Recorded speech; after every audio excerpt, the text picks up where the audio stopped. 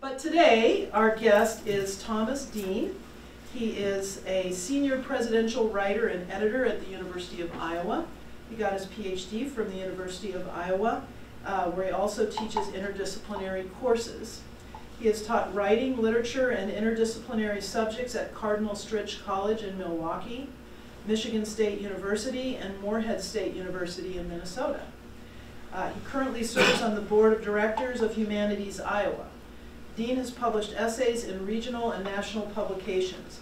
His books include a book about Paul Gruco, the writer Paul Gruco, called The Grace of Grass and Water, and a memoir called Under a Midland Sky, and his most recent book with Cindy Crosby is a collection of essays and photographs about which he's going to talk today. And as you can see, there are beautiful books up here that he can sign for us. So, yeah. All right, so welcome, Thomas, and thank you for coming. Okay, well, thank you. Thank you very much for having me, and thank you for coming out on this very cold day. Stacy and I were doing a lot of emailing about whether it was going to work out with the snow and storm and roads, but everything was fine coming up. And my family and I spend some time almost every summer up in northern Minnesota near the Boundary Waters near Ely, and I'm always kind of looking at what's going on up there. And I checked this morning, and the air temperature in Ely was minus 25. So as they say in Minnesota, it could be worse. So didn't complain too much today. So just a couple of thank yous on my part. Again, thank you to the Tallgrass Prairie Center, both for sponsoring this talk and inviting me and having me here, as well as for helping support the book itself, which I'll talk about how that worked in a minute. I thank our publisher, Steve Semkin of Ice Cube Press, for publishing the book and working with Cindy and I, and being willing to do this. A bit of an unusual book. Steve and the Ice Cube Press are in North Liberty, right in the Iowa City area. Of course, I thank my co-author, Cindy Crosby. And also I want to mention who our unsung hero is a very talented woman named Cindy Keipel, who is our designer for the book. And this book wouldn't be what it is without her. For both Cindy and I think Steve, this turned out visually and materially much greater than anything we had imagined. So we're really grateful for her tremendous work on this book. I'm going to talk a little bit about how the book came together and some of the ideas behind it, as well as do some reading and sharing some of the photographs in here with you. I think I'll just start out actually with by reading the first essay in the book. The essays are all very short, and there's a few poems in there as well, but for the most part they are essays. And make sure technology is still working. And this is the first essay in the book, and it's called Path. The path to Prairie is patience. It cannot be apprehended in a panoramic view, in close study of each plant or animal, or in a single encounter. The path to Prairie takes a lifetime to traverse. To enter Prairie is a lifelong commitment. The path to Prairie is awe. Without accepting awe, madness may ensue. Legend has it that some European pioneers went insane in the vastness of the sea of grass. Did they fail to revere a horizontal immensity? The path to Prairie is humility, sibling to awe. Within the prairie's vast beauty and mystery, we must accept our smallness, set aside our arrogant dominion. Know that even in the presence of the least petal and the slimmest grass blade, we are but humble guests of the grassland. The path to Prairie is understanding the unseen. We celebrate the beauty of wildflowers, the majesty of grasses, the fleeting beauty of birds and insects, the stateliness of bison and elk, but we must know most prairie is concealed underground. The essence of prairie, the life-giving force, is the deep roots that hold soil, deliver water, and feed the subterranean biome. We cannot view prairie's dark beauty and animating energy. If we dig to do so, we destroy them. The path to prairie is centeredness. We must fix our minds and bodies within ourselves, cast off distractions and artifice, or we will fail to perceive, sense, and comprehend the minuteness and the totality of prairie. Missing that, we miss the spirit, the genius loci, perhaps the soul of the tallgrass. The path to prairie is openness. In centering ourselves, we activate the full spectrum of perception, opening our sight, hearing, smell, and touch to the vast variety of life abounding about us. When we are open, we can shift our discernment gracefully from the delicate windflower to the broad expanse of bluestem. When our senses are fully open, we are prepared to receive the earth story the prairie can share with us, a story that leads us to ever greater gifts. The earth story is a path we can never complete. The path to prairie is endless. The path to prairie is timeless. This photo is from Neil Smith National Wildlife Refuge. You may recognize it. And the previous one was from the Hoover Prairie, the Hoover National Historic Site in West Branch near Iowa City, where the Presidential Museum and Library are. And they've got a wonderful 70 to 100 acre prairie restoration there. And a lot of the photos in the book are from there, both because it was close to home for me, but also because it's really nice, and I really love going there. Just another sub note. Laura had mentioned Paul Gruco, and that is a writer that I've always admired and loved his writing, and was fortunate to get to know. He passed away in 2004. This essay, Path, actually is in some ways, I don't mention this in the book, but it's a bit of an homage to Paul Gruco. You may be familiar with his short essay, What the Prairie Teaches Us.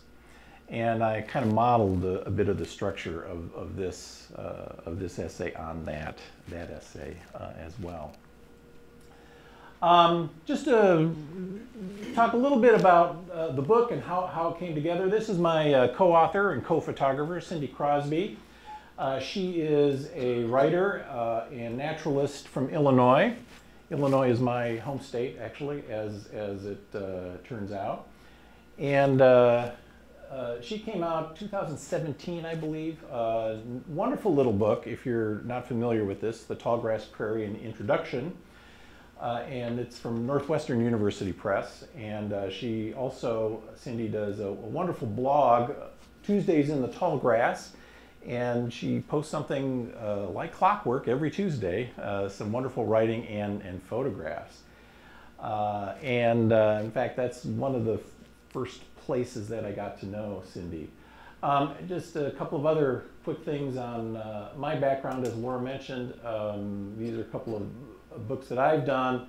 A book in honor of Paul Gruco, The Grace of Grass and Water, and then Under a Midland Sky, which is a collection of personal essays on living in the Midwest, living in the Middle Lands, and kind of a thematic emphasis on the sky and things that are in the sky and things that happen in the sky and weather and so forth. Both of those are from Ice Cube Press as well as this book is. Cindy and I kind of came together through this book, The Tallgrass Prairie Reader. John Price, who is the head of the creative writing program at the University of Nebraska-Omaha, a graduate of the University of Iowa and an Iowa native. Both Cindy and I had essays in this book. This is a great book. It's historical as well as contemporary. It has essays on the prairie from about as early as you could find essays on the prairie up to contemporary writers. And both Cindy and I have essays in there. And what happened was that Cindy went through and found all of the living writers in the book and contacted them. And basically said, hi, I'm in the book too, you know, just touching base. And she sent me a Facebook message, as it turned out. So Facebook does some good things. And we kind of struck up some conversations and a bit of an online friendship. And then when Cindy's book, the Tallgrass, Prairie, an Introduction came out, she asked if I'd write a blurb for it, which I was very happy to do.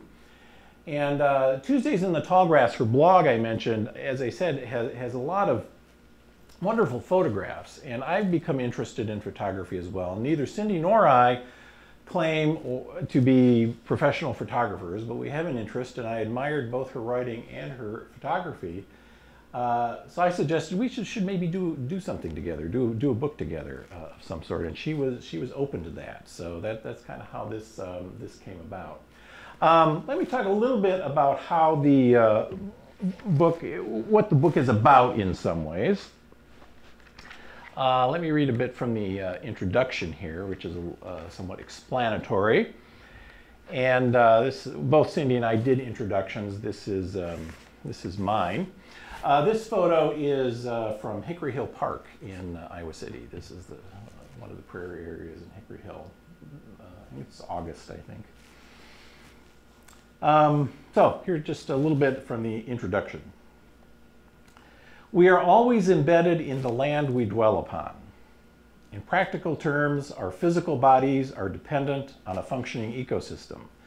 So our inescapable obligation of environmental care is to our own benefit, as well as that of the health, well-being, and integrity of the living earth. But when we are truly home in the world, the other aspects of our beings, spiritual, aesthetic, emotional, are also inextricably entwined with nature. For those of us in much of the continent's middle land, our natural home is the Tallgrass Prairie. As I mentioned in one essay in this collection, despite a life lived entirely in the Midwest, my awareness of and love for the prairie came only in adulthood. I don't recall one mention of bluestem or spiderwort in all of my schooling. As an Iowan transplanted from Illinois, I live and have lived in arguably the most altered land in the world.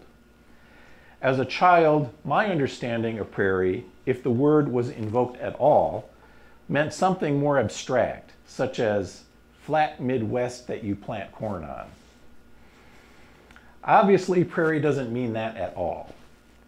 And while I have learned much as an adult about the native grasses, forbs, animals, waters, and soil of the land I live on, I have also come to understand how much prairie is part of who I am, my identity, my spirit, my aesthetic sense, my emotions, and much more. Cultivating a land ethic, as Aldo Leopold would call it, to care for that land clearly involves communicating with others. Drawing out our understandings of self and culture does as well. The arts of conversation, then, are essential to building a vibrant relationship not only with other people, but with the place that is our home. To be in search of the prairie spirit here in this place on earth means to engage in tallgrass conversations. When I asked Cindy Crosby if she would like to collaborate on a book about the prairie, we were in the midst of a conversation, appropriately enough, an exchange about her previous prairie book. Conversation has always been at the heart of this book's concept and origin, even before we settled on Tallgrass Conversations as a title. If we think of it broadly as an exchange that brings two or more entities together and dynamically creates something new, conversation is perhaps our greatest hope, not only for healing the rifts in human understanding, but also for restoring and re-inspiring our relationship with the natural world that is our home. In this book, conversation works on multiple levels. I have admired Cindy's words and photos in her Tuesdays in the Tallgrass blog, and I have had a burgeoning interest in photography in addition to my work as a writer, so I suggested we publish a book that brings our individual prairie voices and prairie eyes together. Cindy and I have different backgrounds, different writing voices, and different photographic perspectives. Yet we both bring them to bear on our love and advocacy for the tallgrass prairie. We thought bringing together these differences, rooted in common ground, could yield yet more new understandings of the prairie and inspire others to enter tallgrass conversations of their own. On individual levels, our own writings and photographs converse symbiotically in this book, with the hope that bringing two expressive forms together, photography and writing, will create an artistic whole greater than the sum of their parts. But more importantly, Cindy and I intended to converse with each other, to have our words and images play off one another. Our ultimate aspiration is that we inspire you, our readers, to understand and enrich your experience of the prairie in ways you haven't before, whether you are a naturalist, conservationist, writer, artist, activist, environmentalist, outdoor enthusiast, however you define yourself in relation to the prairie. We also hope that you will be inspired to engage in your own tallgrass conversations, bringing your personal, multiple expressive forms together, and then maybe exchanging them with others. In so doing, we hope you will not only see the prairie anew, but also stretch your artistic talents, which need not require years and years of training or a fortune in equipment. Both my and Cindy's cameras are relatively simple. Prairie is among the most altered and threatened ecosystems in the world. At the same time, our natural world is our first and most profound home. Care of the world is always essential, and care arises from conversation. We invite you to join us on this journey of care and inspiration through your own tallgrass conversations. So again, we're interested in entering into conversations with others as well through the book. I want to just share a couple of quotations from a couple of writers that have reflected some of the thinking that I've done and have inspired me a little bit. These are not writers of the prairie particularly, but writers about connecting with the natural world. The first is from a book that came out last year by Andres Edwards called Renewal: How Nature Awakens Our Creativity, Compassion, and Joy. We experience our external interdependence with the natural world through our land stewardship practices that can either enhance or degrade the health of non-human species. Our internal interdependence happens more subtly through our emotional connection to nature, our empathy for other species, and our appreciation for the beauty and mystery of life. So that's kind of what we're trying to do in the book too, is we're trying to tap into both of those elements of our what Andres Edwards calls our external interdependence, you know, what we do on the prairie and with the prairie, and whether it's hiking or conservation or you know, whatever work or physical activity we may be doing with the prairie, as well as the internal independence. Again, our emotions, our expressions, thinking about ways to artistically express or other ways to express our relationship with the prairie.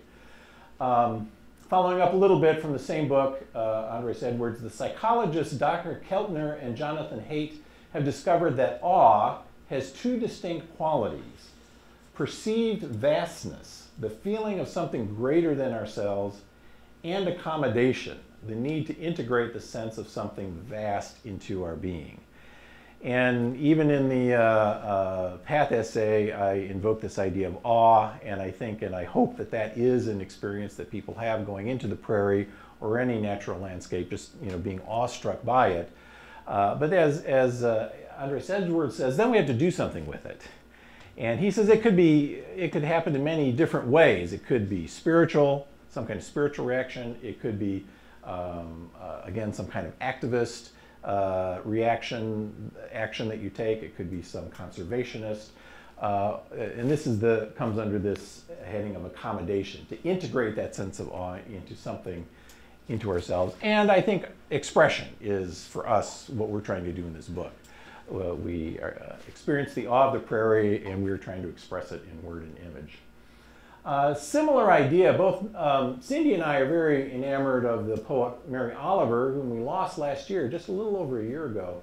Now, this is a well-known quotation from one of her poems. In some ways, it says a similar thing to what Andres Edwards is saying. Instructions for living a life. Pay attention, be astonished, tell about it. And I think both Cindy and I try to have that as a philosophy of life in some ways. One more bit of quotation. Belden Lane is a writer. He's actually a religious studies scholar, retired from St. Louis.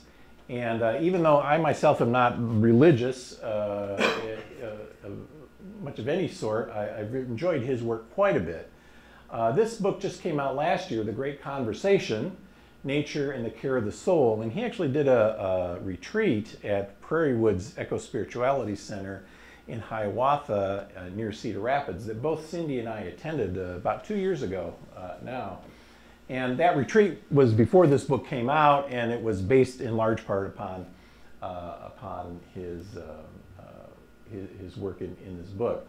And even though we had, our book was pretty well getting to the end, I think Belden Lane's thoughts and ideas about conversation and conversation with nature still informed what we were doing quite a bit.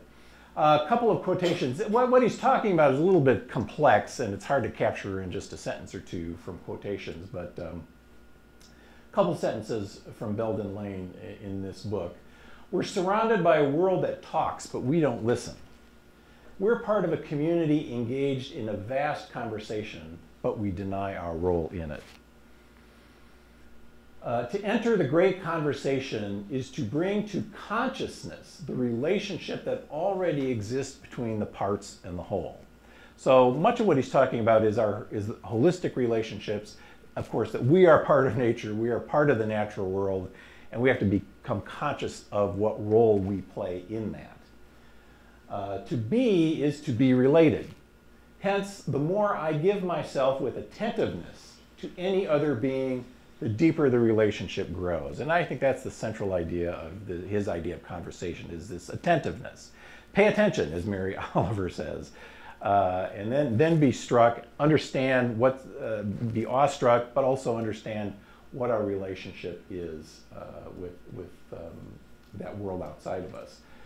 The play of imagination and reverie operating through the senses is how we connect. And this is where he talks about what does it mean to be in conversation with nature. A lot of his book centers around this relationship Belden Lane has with a tree, a very old 100-year-old cotton tree in a park across the street from his home. And he spends every night going out and visiting this tree. And he's developed this relationship with the tree, over the years. And in this part where I'm quoting from, he talks about where, he tries to experience this tree in through the senses, through touch and smell and sight and hearing, everything else, and then, letting whatever thoughts or feelings emerge from that. So that is much of what the conversation is all about. The play of imagination and reverie operating through the senses. That's how we connect. It's about communication that turns into communion, where once you saw disconnected parts, you now find an organism. All right, I'm going to read a few essays here from the book, and this first one is called Surprise. And in some ways, this essay follows a bit on what Belden Lane is talking about in terms of that. I got to make sure I get the words right. Of course, I always get sensuous and sensual mixed up. Sensuous is connecting to the senses. Is that what David Abrams' book spelled it, sensuous? So how do we connect through the senses?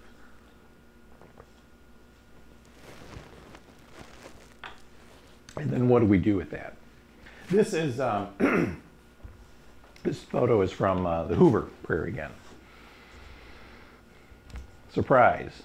On a winter day on the prairie, I lie down amidst the dry, dormant stems of tallgrass. Which is what I did to get this photo. I literally lay down and looked up, which is something we don't often do. So it's this idea of let's look at this differently. Let's experience this differently. Not an activity, I suspect, that would jump to mind for most on a cold February day in Iowa. But new perspective requires bold, well, unusual action. As my back crunches down on the crisp litterfall, my eyes gaze upward.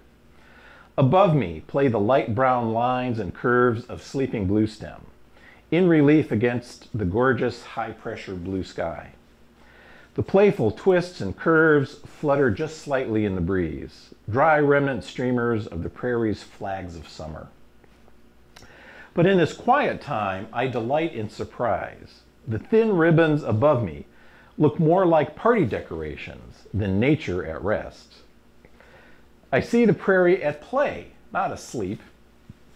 It's not what I expected. I feel I am fully in the prairie in its joyful round of life, not just on the prairie in a time of death. When I visit the prairie, I always try to put expectations aside. Prairie comforts me when I enter its familiarity, but it brings me even greater gifts when I let it surprise me. Sometimes that means looking closer.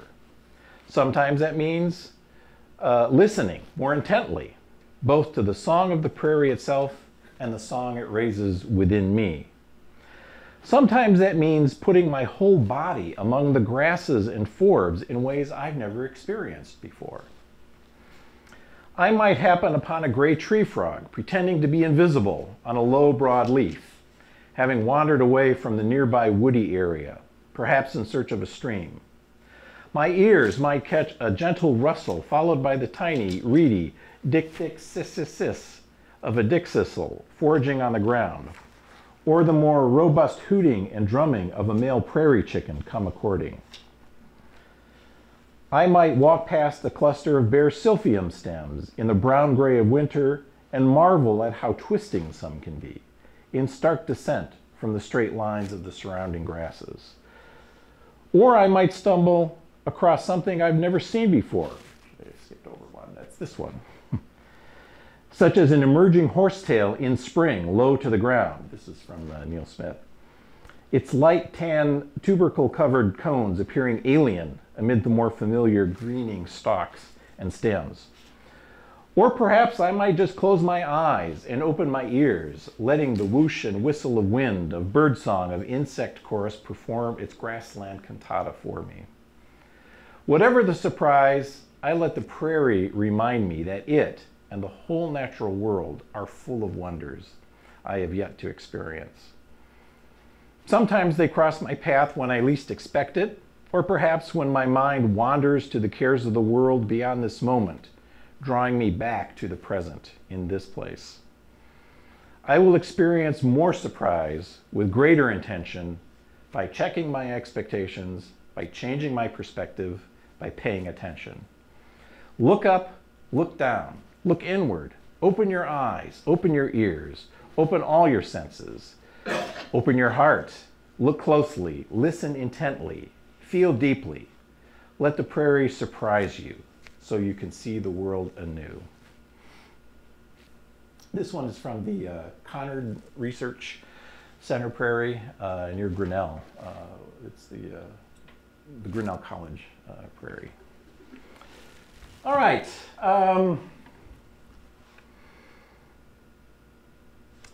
A little bit different, a couple of essays. This next one on restoration itself, which obviously is something I think a lot of folks here are involved in, certainly interested in. Again, back up a little bit in the way this book was put together. Each conversation has an essay on the same subject, one by Cindy, one by me. We each took the lead on different ones. So surprise was one of the concepts that we came up with. Restoration is another. And the book is arranged around 26 of these kinds of concepts or ideas. We went from there.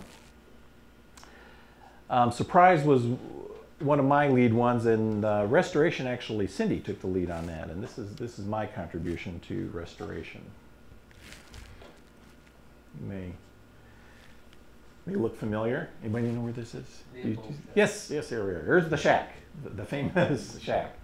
I've had the good fortune of being there a few times and being at various programs there. And this was I think this was the first time this photo's the first time I was there I think it's in September. And I did a program called Land Ethic Leaders there as one of the first people to go through that program. And that's where this essay comes from. Wonderful place to go. The Aldo Leopold Center from the Aldo Leopold Foundation is nearby. Wonderful, beautiful place. It's certainly well worth the trip up toward Baraboo. So here's my restoration essay. I can't believe I'm standing in the middle of the world's second ecological restoration at the Leopold Shack near Baraboo, Wisconsin. And I can't believe I'm pulling out native plants from this historic ground. In 1935, Aldo Leopold, born and raised on the banks of the Mississippi in Burlington, Iowa, which I always mention. Leopold is an Iowan in his origin. And, Leopold and his family in 1935 began a historic effort on a worn-out farm he had purchased along the Wisconsin River. The previous year, Aldo and his colleagues had spearheaded the first ecological restoration in the world, the University of Wisconsin Arboretum in Madison, which includes the Curtis Prairie. Transporting this radical idea onto his nearby private land, Leopold and family lovingly turned the abandoned chicken coop into the now legendary shack and began replanting a mixed woods and prairie landscape devastated by ignorance. Today, the restored prairie at the shack thrives, but it must be managed. Leopold himself rarely used the word restoration, being more likely to say he was healing the wounded land. The healing of a human wound does not return the body precisely to its original state. Likewise, once disturbed, land cannot really be returned exactly to its previous condition. Opportunistic native plants, not just invasive species, can challenge prairie restoration. Goldenrod is native to the tallgrass prairie, but also aggressive. Leave it alone and your diverse prairie could become colonized by significant stretches of tiny golden late summer flowers. This is what's happened to our little prairie patch in our backyard. Part of my training as a land ethic leader through the Aldo Leopold Foundation included a service project. One of our tasks was to cull goldenrod from the prairie at the shack. So indeed, here I was, pulling native plants out of the second ecological restoration in the world. I was treading the same ground where Aldo and family had spent years planting, managing, and replanting in this historic prairie. Although my labor was brief and my efforts small in scope, as I tugged the colonizing stalks from the sandy Wisconsin soil, amazement at the historic continuum I found myself within flooded my awareness. My visits to the shack and the Leopold Center a half mile down the road have always been significant restorative events for me. Whether I'm participating in a writing workshop with Kim Blazer at the shack, attending the dedication of the new memorial at the site of Aldo's death with his daughter Estella sharing words with us, enjoying a Scott Russell Sanders reading or conference reception at the gorgeous center building, or just sauntering along the woodland path to the Leopold Great Marsh, my spirit and my faith in the land ethic are always restored. But I have yet to quite replicate the restorative inspiration of standing amidst the swaying grasses and forbs of the prairie at the shack on a beautiful, breezy September day, placing my hand to the soil worked by Aldo Leopold himself and contributing a few moments to the healing of this very special wounded land the great conservationist had envisioned and practiced so many decades ago. Kind of a companion piece is a remnant. I'm going to find it here. This is at the, in the Les Hills, this is at the Hitchcock Nature Center in the western edge of Iowa. And this is remnants. I am a collector of remnants. In remnants, I find reality and authenticity. Among my prized possessions are a discarded roofing shingle from Sigurd Olsen's Listening Point cabin, and a bundle of red pine bark shavings I debarked as part of a land ethic leader service project from a Leopold tree, a tree that Aldo Leopold family members had planted decades ago on the land at the shack in Wisconsin. We had two activities. One was culling the goldenrod, the other one was debarking red pines. Red pine wasn't the best tree to plant in this land. Aldo Leopold, a lot of it was trial and error, and they planted too many of them. They planted something like 40,000 trees, he and his family, over the time. And now, of course, many are maturing, so they're actually having to very carefully cull a lot of those Leopold trees. And they're doing various things with them. A lot of the Leopold Foundation Center was built from the wood of these Leopold trees. So. And when we were debarking them, it was the same kind of thing as with the goldenrod. It's like, I'm debarking trees that Leopold and his family planted. And so I said, I got to take some pieces of this bark home with me, which I did. When the gold-topped dome of the University of Iowa's 1840 old Capitol, the first state Capitol building, burned in a construction accident, the next day I scoured the ash-laden grounds for a few charred remnants, which now sit on my office desk in the building next door. Sigurd Olsen's Listening Point cabin has a new roof. Many Leopold trees have been repurposed into a beautiful green Leopold Foundation building. The UI's old Capitol has a shiny rebuilt dome sitting proudly atop the historic building.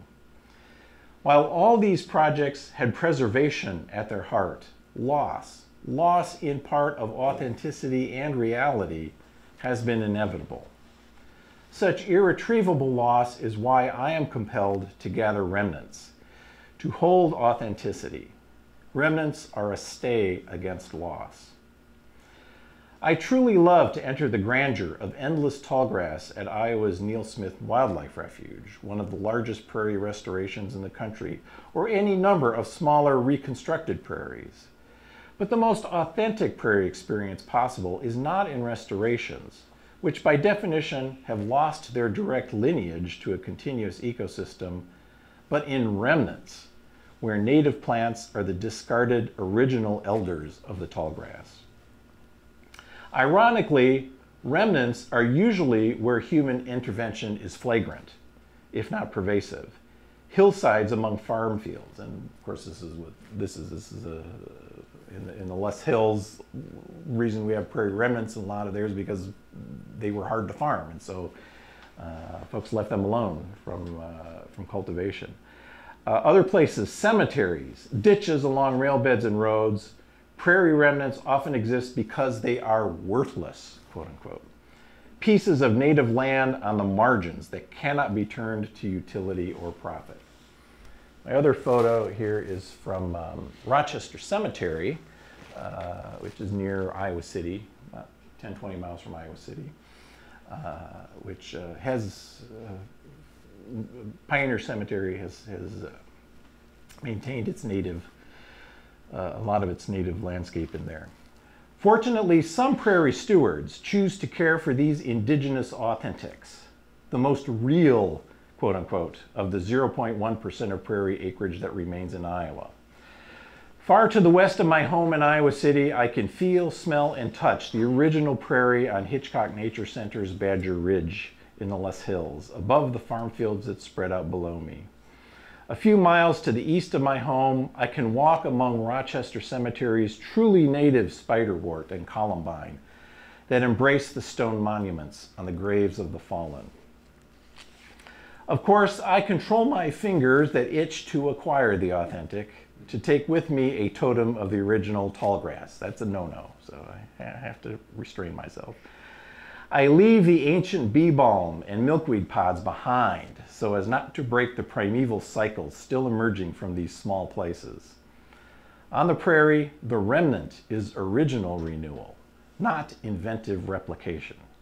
It is the remains of the real in a world of artifice. All right. I'm being aware of the time. I put in more than I had time for here, so I'll be skipping over some of these, and I was aware of that. As I said, there's a few poems in here, and since it's winter, talked a little bit about winter and surprise, I thought maybe I'd have a little bit of honoring winter. And actually, one of the greatest surprises and delights for me in doing this book was going out on the prairie in the winter, which I had not done much of. Of course, we were looking for photographs from all of the seasons, and so I was kind of forced into it. And I loved it. And you know, the winter prairie is astonishing and amazing. So I was very happy to have been forced, quote unquote, into doing that.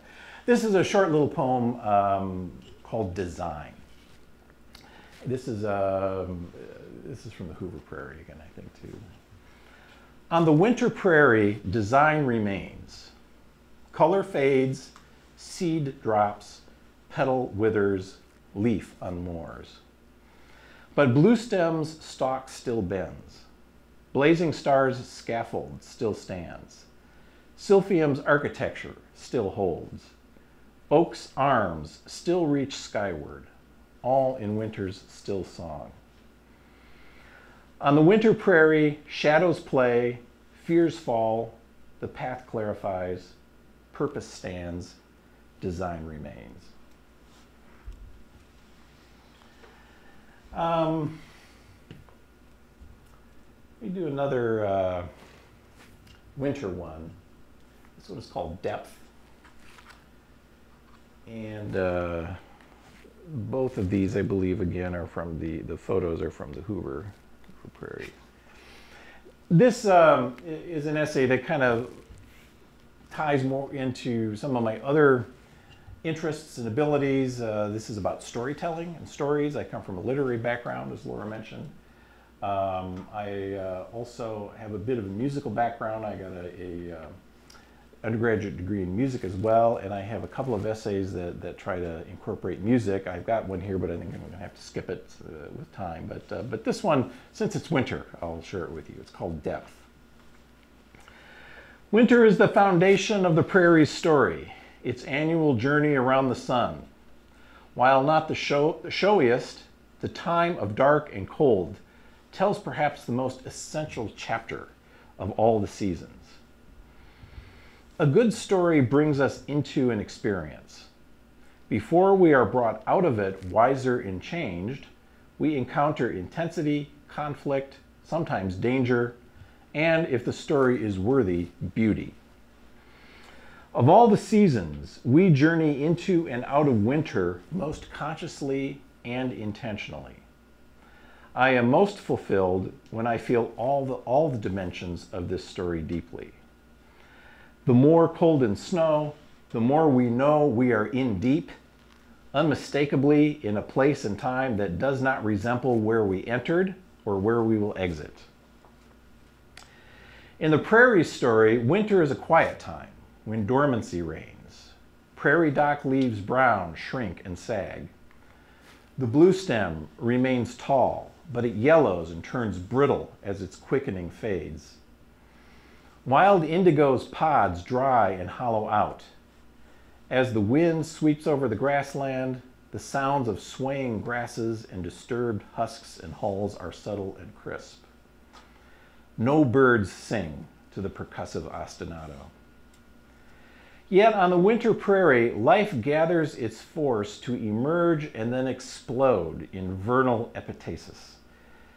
As the deep snow smothers the past year's growth, its moist blanket broods over the next year's life, patiently rejuvenating below in the rich, deep, and dark soil. In winter, we are much like the prairie's subterra and supraterra.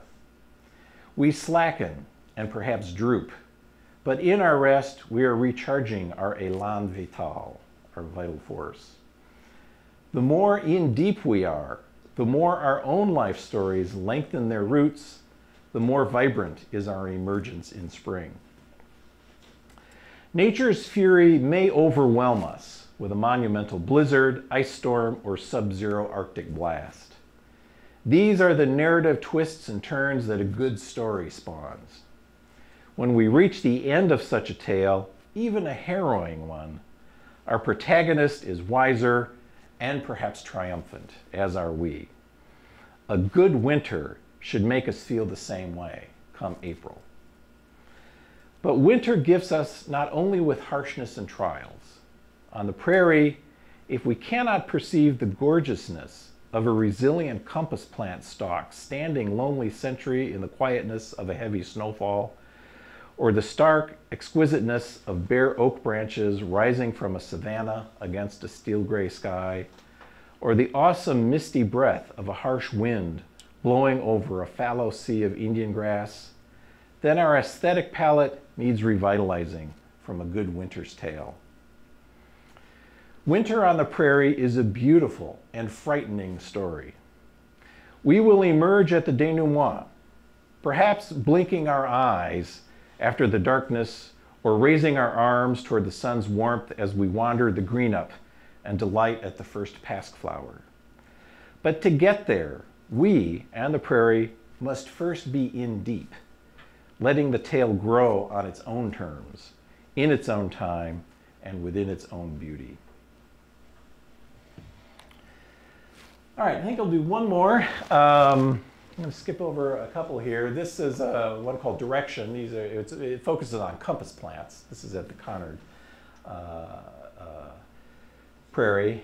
And Joy is one that brings in more music, and I'm comparing the flight and song of the goldfinch to opera in here. And here's a goldfinch on the Hoover Prairie. But the last one I want to share with you then today is Majesty. The first photo, this is from the Hoover Prairie again, and the second photo you will see is from Neil Smith. Majesty. Here in the Midwest, many often apologize for our landscape. We don't have any mountains or oceans, but the American default majestic landscape does not include grasslands. Oh sure, in the lyrics to America the Beautiful, amber waves of grain do get a call out, but the purple mountains get the majesties. Even Merriam-Webster, which defines majesty as, quote, greatness or splendor of quality or character, gives as an example the majesty of the mountains. But what majesty the prairie holds? We associate majesty with splendor, with grandeur, with magnificence. The Middle English sense of majesty raises the stakes from Latin's magus, meaning major, to invoking in fact the greatness of God. Surely that is not the province of only oceans and mountains. Is not an endless green and yellow horizon with unreachable elevations of swelling cumulus clouds amassed above it full of anything but grandeur? Are not miles of countless big blue-stemmed turkeyfoot spikes mingled across the seasons with shades of purple spiderwort, red little bluestem, and ivory rattlesnake master anything but splendorous? Is not a herd of bison or a lone sentinel standing proudly on a grassland rise, massive heads in regal contemplation, anything but magnificent? I know, though, that today's prairie is broken majesty. The broad horizons I enjoy at the Neil Smith National Wildlife Refuge or the Hoover Prairie here in Iowa are measured in acres rather than miles. The restored prairie, raised from disturbed ground, has different proportions of abundance in its grasses and forbs compared to the true native remnant. Very few of the bison remaining in the wild and virtually none in captivity are free of cattle DNA. Yet I still fully embrace the prairie's broken majesty. I think of Sparky, the popular bison at Neil Smith Wildlife Refuge, who died this past week as I write. Sparky got his name and popularity from being struck by lightning in 2013. nearly 5 years before his death. A refuge biologist, the same one who found him dead, discovered the burned and bloodied bison not long after the storm had passed. The folks at Neil Smith were surprised he survived, but visitors to the refuge were always delighted to see the aging bull with the burn scars on his hump lumber past their car on the road.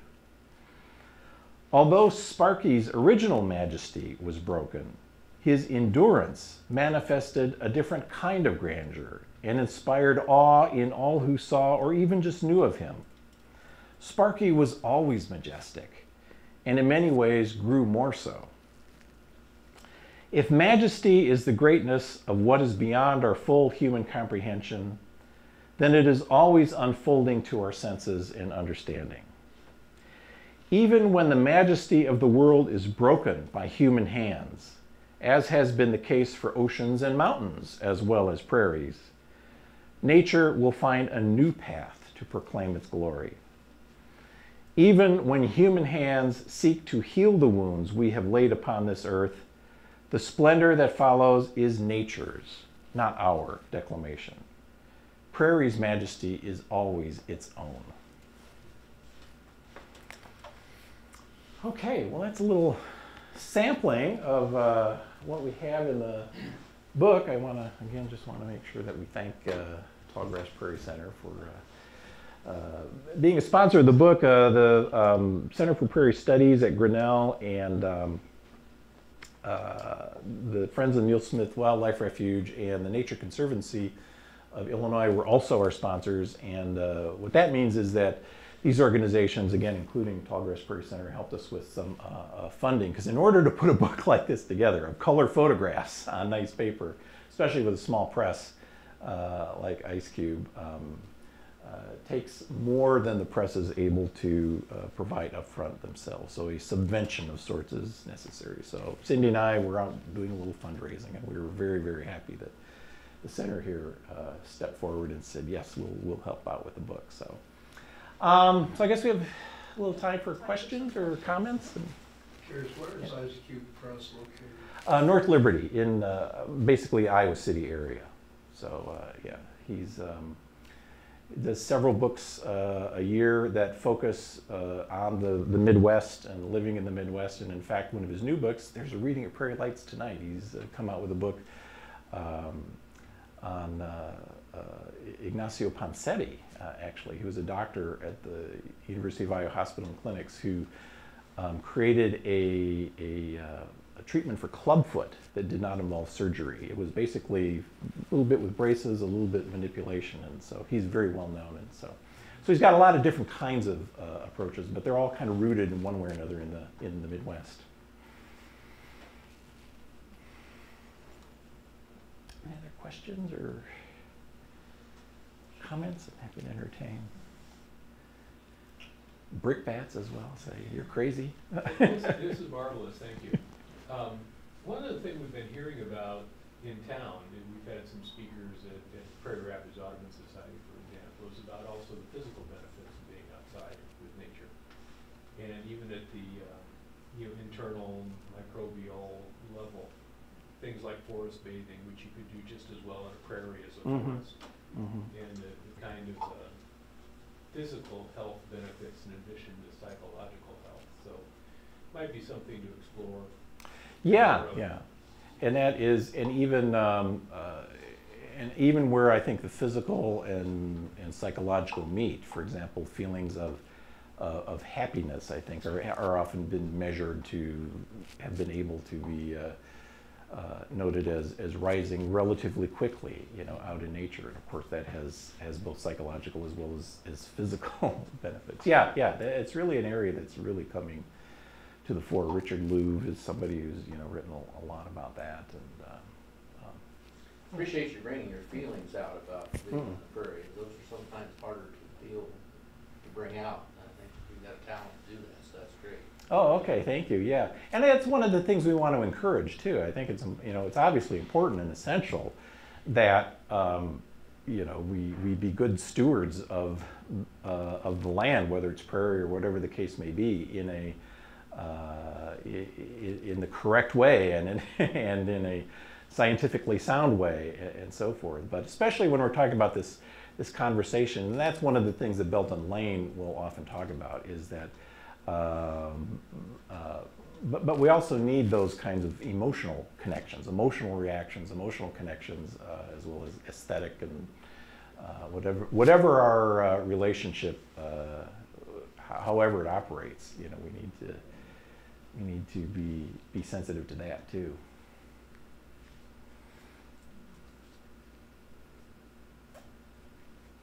Well, if there's no further questions, I'm sure there's time for more conversation. So let's thank Thomas Dean for his. Okay, thank you very much.